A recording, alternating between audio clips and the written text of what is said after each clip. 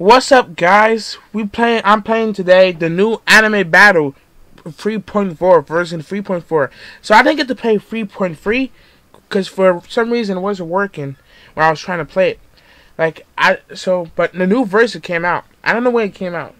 So I went on the website where I usually play this game, and it was like I checked if there was going to be a new one, and I found it. So I don't know if there's any gameplay of it online yet. So I get here it is. They added some new characters, and I like this new, like the old versions was like had a whole different type of system of fighting, but this new version is more like a traditional fighting. I like it, you know. There's new characters. I thought that guy over there was Sasuke, but my brother told me that Sasuke's brother, but he wasn't Sasuke. I was trying to click as him before, but you know he wasn't Sasuke. He was some guy. I didn't want to play as him. If it's not, I was going to play as him if he's Sasuke. At least I know who he is a little bit. But no, I go play as Trunks. You know, I like Trunks. You know, and I go play a fight against Ace. You know, that's a pretty good pair right there. Pretty good fighting pair right there. Pretty good. Pretty good. No, because you know I'm not really a big Dragon Ball Z fan. I'm going to be honest with you, but I like the characters and the designs. It's really well done. I plan on watching the whole Dragon Ball Z saga from when like all the way up to like the end. Like I'm not watching anything after the Frieza saga. That's all I'm going to say. That's because I heard that's really good. That whole thing from when Goku, or like when we first meet Gohan, and then up to after the Frieza saga, I heard it's pretty decent. And I heard it's even more decent if you watch Dragon Ball before that. But I'm not fixing to watch Dragon Ball. I'm not trying to watch no original Dragon Ball. I don't know how many episodes are on there, but I'm not trying to watch it. I mean, like it might be better for me to watch with Kid Goku and all that. But no, I'm not trying to watch it. I'm not trying to watch that, you know.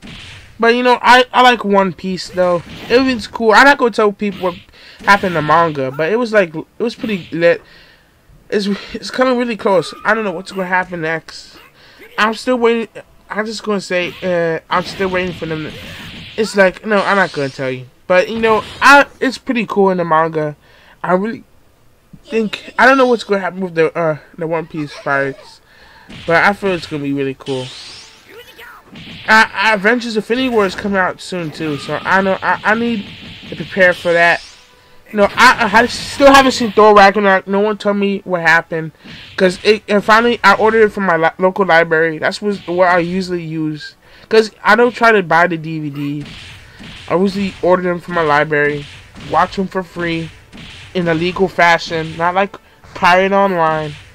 It's free watching, totally legal watching of a movie, and I get to watch them. Put the DVD in my DVD player on my HD TV. And watch it, you know. So I'm really glad. I heard Thor Ragnarok was good, but I'm ready to watch it for myself and make my own opinions about the movie. I heard it was a good movie, but I heard it didn't take time to be serious, and when it did, it just got funny again.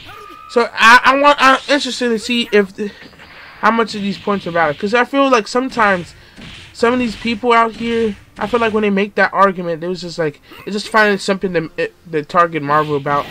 Because, you know, I love Marvel and DC. You know, I like the DCU. The first, I like Zack Snyder's movies, despite what people think about them. I like Man of Steel. Honestly, when I first watched Man of Steel, I was so surprised at how good it was, honestly. Because I wasn't expecting much, because I had a bad experience with the Superman movie, Superman Returns. Because the DVD I got was scratched, and I couldn't really watch anything. No, I don't think it was the DVD. I think it was my DVD player at the time. I think it had dust in it, and it made watching DVDs really complicated. But it kept the movie kept on freezing while I was watching it. It just gave me a bad experience. So when I heard Man of Steel was coming, I watched it. I watched it on DVD. I wasn't expecting much from the movie, but the movie totally surprised me. Really surprised me. Whoa, okay. No, honestly, the movie really surprised me. It really did surprise me. I'm not lying. It surprised me about how much action. I was really expecting no action. I wasn't expecting that much action in the movie that was in there, and I was really pleased as a young boy back in those days. But even though, still, I still think Man of Steel was a good movie. It really was a great movie to me. Like, there was a lot of scenes that I connected with in that movie. I thought it was a really good movie. Batman v Superman, I understand why people don't like it. It's not the best movie out there, but I really understood what Zack Snyder was trying to do with the movie, and I actually really did enjoy it. It was like, the soundtrack is amazing. One of the best soundtracks I ever heard to a movie. One of the best soundtracks in a superhero movie. It was just a legendary soundtrack. I mean, like, it was really good. Hans Zimmer went all out there for that soundtrack. That soundtrack was amazing. It was a beautiful, amazing soundtrack. It was really great. Really great. But I really didn't like Suicide Squad like that. No, I really have mixed opinions about Suicide Squad. I don't think it's that bad, but if I have to say it, it's like, when someone says something's half bad, it's not half bad. Well, I thought it was half bad. That's why I think is my opinion. I don't think it was bad, but I can't feel like I could confidently say it was a good movie. I did like Wonder Woman. Like, I didn't really like it at first, but when I rewatched some scenes, I'm like, this movie was pretty good. It was pretty enjoyable. It was pretty decent. Now, Justice League, I saw Justice League. I went to see Justice League opening weekend in IMAX. My theater's IMAX was it wasn't even that big of a screen, because this was my first IMAX movie. Wasn't even that big of a screen, man. Like, barely. It was like, I could not really. It was like bigger screen, but really that cool. I couldn't tell if the sound was better than average from when I go to the theater. I'd rather see the movie in 3D, because it was 2D IMAX. I wanted 3D IMAX, and you know what? They showed 3D IMAX like in the time when I don't even go. I like going like early in the morning, because when you go early in the morning, you get like a cheap price for it, and also I don't have to. There's not a lot of people there. I don't like going to the movie theater with a lot of people. I just want to be there and watch the movie, because like when there's not a lot of people there, you only go hear a couple of laughs and that's it. It's like, really, you get the whole movie theater to yourself. It's really decent thing. When I went to see Batman v Superman early in the morning, you know what I got, man? There was not many people in there. It was like only one family in there. And I got to pretty much enjoy the whole movie by myself, man. Then that's good experience, just to be in the movie theater by yourself. But no one's there. Like, barely anyone's in there. You're like the only one. It feels good, man. It feels good. You feel like you accomplished something. You feel like you really accomplished something. Honestly, though, Justice League, I was really disappointed, because I really felt like they messed up Zack Snyder's vision. And this is why me and other people want the Zack Snyder cut, because I understand his vision.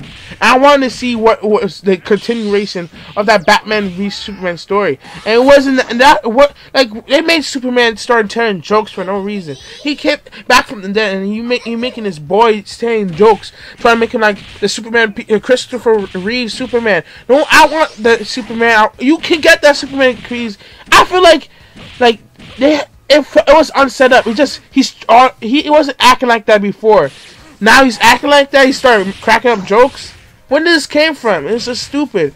It feels really awkward. I mean, I really don't like what happened. I really don't like what happened, honestly, with Justice League. I cannot, man. I cannot.